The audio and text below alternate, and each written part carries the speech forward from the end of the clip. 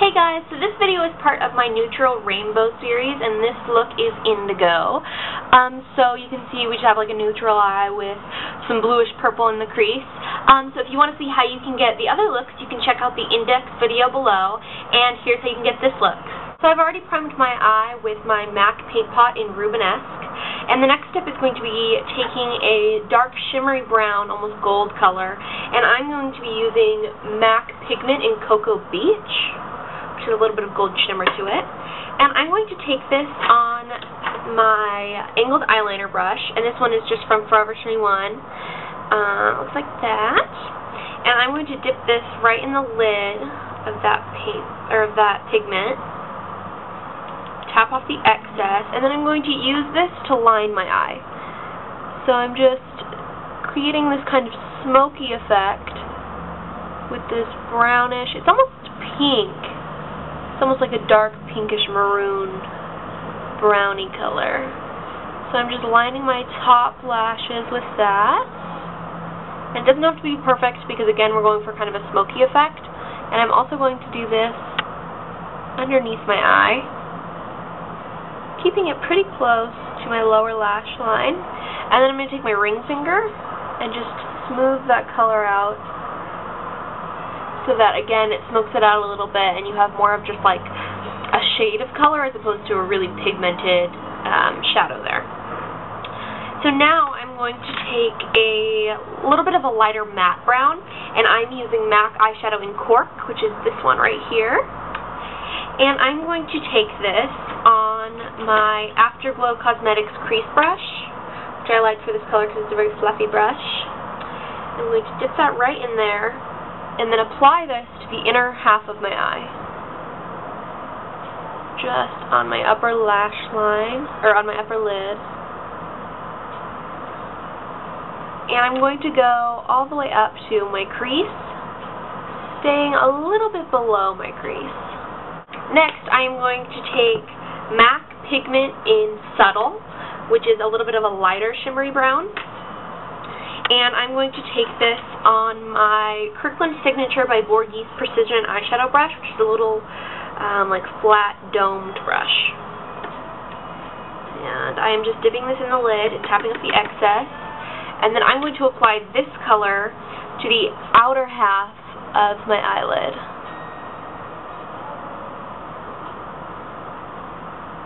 All the way up to my crease, blending it with that Cork shadow.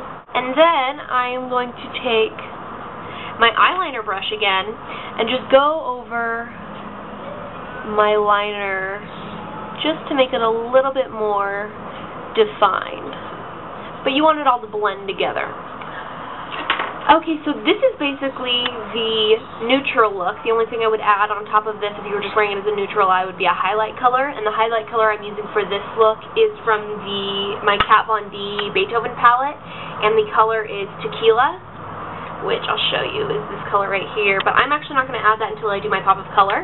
So you can see this is the finished eye with the Indigo pop of color in the crease, and then this is the finished neutral eye. So this is a really easy look to wear just neutrally, but we're going to do our pop of color now.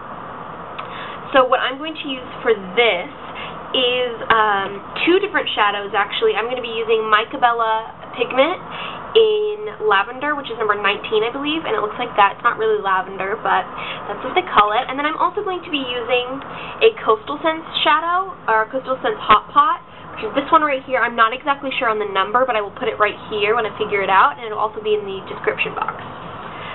So first, I'm going to take my angled eyeliner brush, my Afterglow Cosmetics angled eyeliner brush, with a pump of my Afterglow Cosmetics Organic Color Lock, and I'm going to do a pump of this in the lid of that pigment, of my Micabella pigment, and then I'm going to mix this up so it creates like a liquid eyeliner consistency.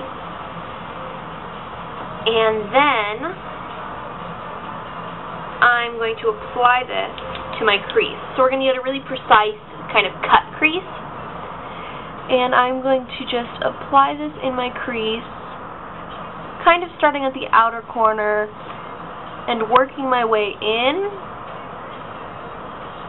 just going pretty slowly to make sure that we get it very precise.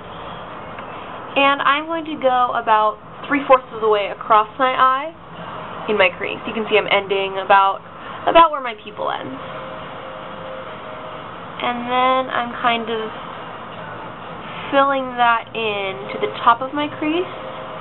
And then I'm going to take this same brush and create the shape that I want on the outer corner of my eye, which is this kind of just like sharp triangle shape, and then we're going to blend out the top. So after I've created the shape of my crease, you can see it looks like this, almost just like a big cat eye. I'm going to take my dry shadow, and what I'm using again is that Coastal Scents Purple. And I'm going to take this on my Sephora contour brush, number 28, which looks like this.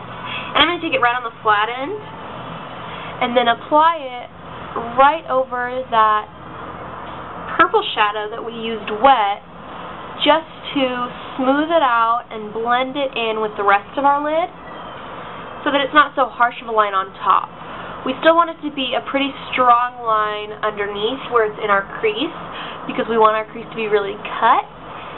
But on top, we're going to go ahead and blend it in with the rest of our lid, and then I'm going to take my middle finger here and just smooth it out, just so that we do get the sharp edge underneath as well. If you need to, you can go ahead and reapply your concealer underneath the outside, just so that you do get a very sharp, precise line right there.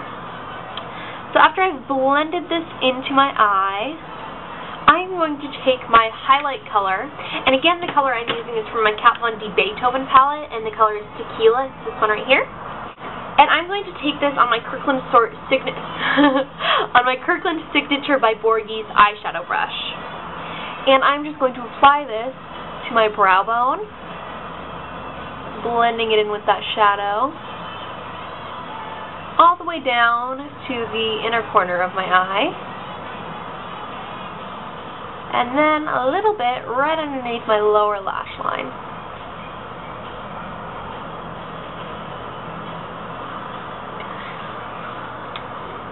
So at this point, if you need to do any touch-ups on your eyeliner, if it got a little bit too softened, you can always apply it wet, like with a pump of that Organic Color Lock, or you can apply a regular brown liquid eyeliner. I know Sephora makes a great coppery brown one.